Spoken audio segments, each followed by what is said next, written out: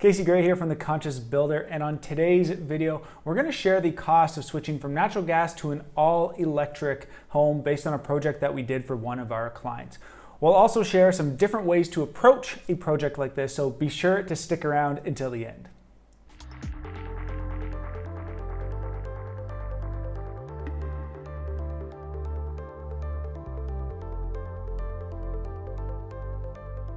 Now, before we get into the costs and you meet our homeowner Simon and his reasons and learn about his reasons for doing this project, I do want to point out that you should make sure that you have goals and that you're very clear on how you can accomplish those goals for your project.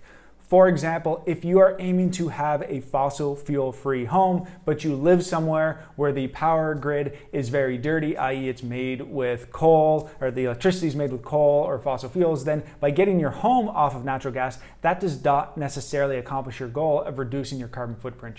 You're simply just shifting that energy source from one place to another, and you actually, I would say, added more to the planet by bringing in this equipment that maybe you didn't need in the first place. So you would then need to add something else to it, like solar panels, for example. So all this to be said is that it just make sure that you know what your goals are, you're clear on them, and you're clear on how you can actually accomplish those. Now, not everybody is going to make decisions based on lowering their carbon footprint, and I'm aware of that, and I'll talk a little bit about that at the end. Our client Simon had a 1900s two-story single-family home that required significant renovations. Additionally, the furnace was at the end of its life. In a previous video, we covered this project in more detail, which you can check out in the video description below. But in this video, we'll only focus on the direct cost of switching from natural gas to all electric. Simon shared his family's energy usage before the retrofit and conversion from February 2019 to February 2020, which was 2 adults and 2 kids. Their electricity consumption for the period was 7,910 kilowatt hours, which cost $1,213.82 and powered their air conditioner, electric stovetop, oven, fridge, lights, and other plug loads. Their natural gas consumption was 2,530 cubic meters, which cost them $1,079.65 and powered just their furnace and their hot water tank. The total utility cost for the year was then $2,293.47. Now let's take a closer look at Simon's costs to install the equipment, supply and install the equipment. But keep in mind that this was part of a much larger project and that this work was done about 2 years ago in terms of when we did the physical work. So prices have changed since then. The heat pump we installed was a Mitsubishi Zuba Central, which includes the air handler and an 8 kilowatt electric backup heater. The cost was $16,450, but on average these days you're looking at around $20,000. We also installed a Rheem air source heat pump hot water tank, which cost $5,680, and a Life Breath ERV, which cost $4,760. And all of these costs are before any grants were applied. So the total cost for Simon was $26,890 for these portions of the project. However, with the grants, at least today, you can get about $6,000 back. So it depends on where you're living and what the grants are and if there even is anything available. But in this case, there is where we are in Canada. The other thing that you'll need to factor in if you are going to go all electric is that you might need to upgrade your service and your panel, meaning that if you have a 100 amp service and you need to go up to a 200 amp service and upgrade your panel, that could run you about $5,000, could be more, but you'll want to talk to your electrician about that and make sure that you include these costs in your project. After construction from February 2022 to February 2023, their electricity consumption was 16,130 kilowatt hours, which cost $2,330.51, almost identical to their previous consumption. However, considering the significant increase in natural gas prices, a gas consumer would pay more now for the same level of consumption than they did back in 2019 and 2020. You're not going to do a straight swap just to save, $50 a month or whatever on your electricity bill. I think long term it's going to be a much bigger figure, right? By the time you get to the carbon price of $170 a ton in 2030, a good portion of your gas bill is going to be carbon price. Never mind the vagaries of the world market, right? Like we generate our electricity here in Ontario largely from nuclear, and then hydropower and a bit of gas. So it's a pretty stable price. whereas the price of natural gas is set by world markets, right? So where Russia invades Ukraine, suddenly the price of natural gas is going up, and that's what consumers here pay. So we're a little isolated from world events as well. But that's a very long-term view, right? To sort of say, I want to spend 30, 40 grand on new equipment to be disconnected from geopolitics. Very strange way to think about buying your heating equipment.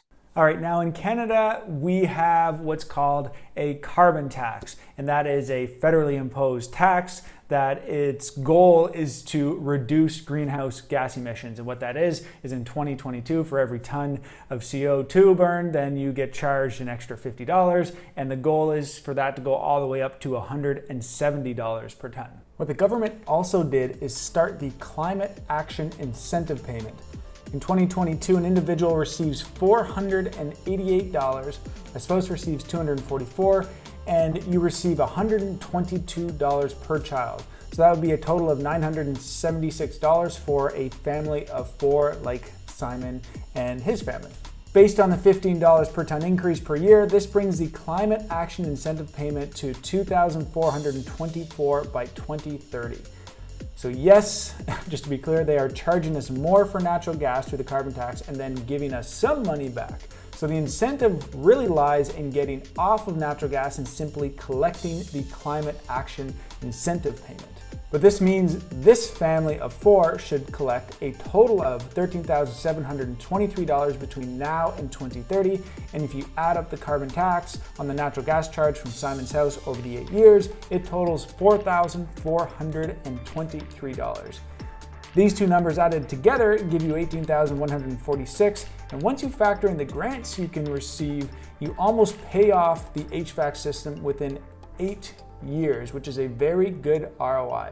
Now I think going this route of the heat pump technology, for example, becomes a lot more realistic for a lot of homeowners as their furnaces or their hot water tanks are coming to the end of their life.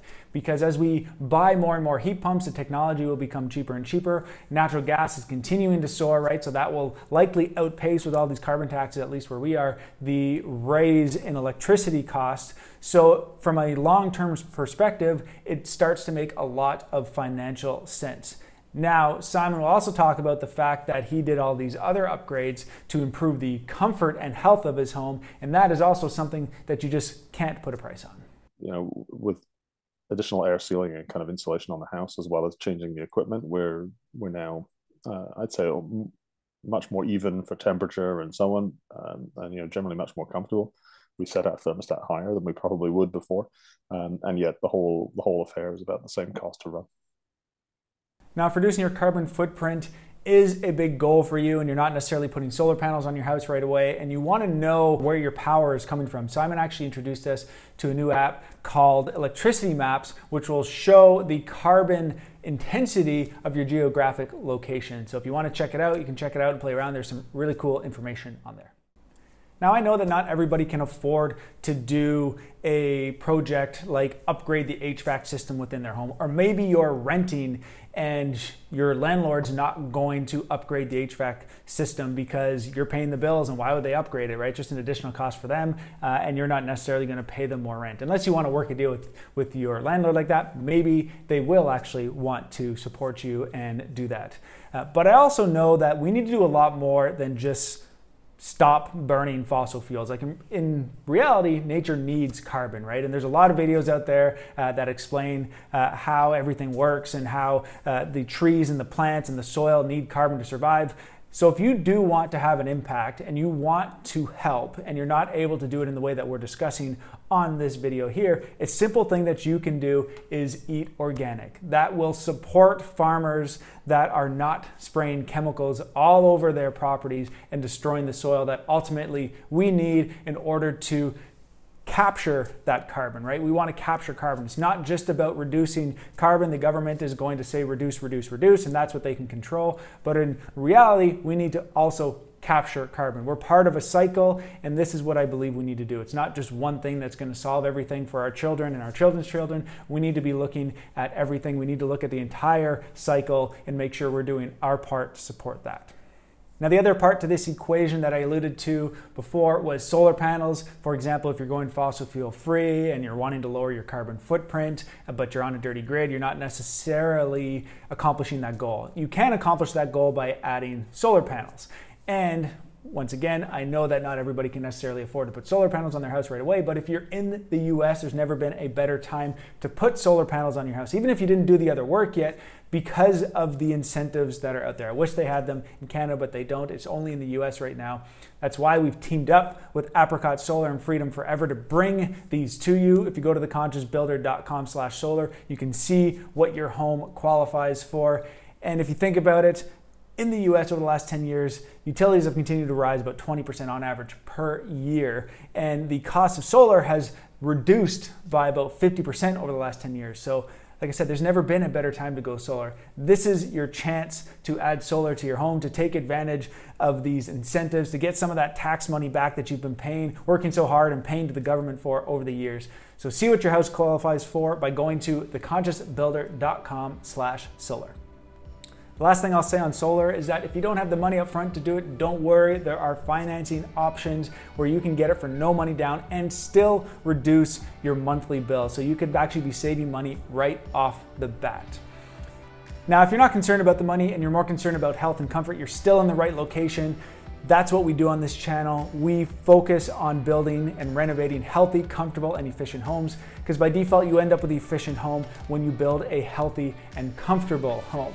That is the most important thing that you can do, in my opinion, for the long run. It's the best long-term investment, in my opinion, in terms of not just money, but in terms of your health and well-being. A well-built home will last for years, and you can pass it on to whoever you want after that, and it'll continue to perform. There's no mechanical moving parts. If it's done properly, it will always work properly. Until next time, I'm Casey Gray, and remember to live consciously.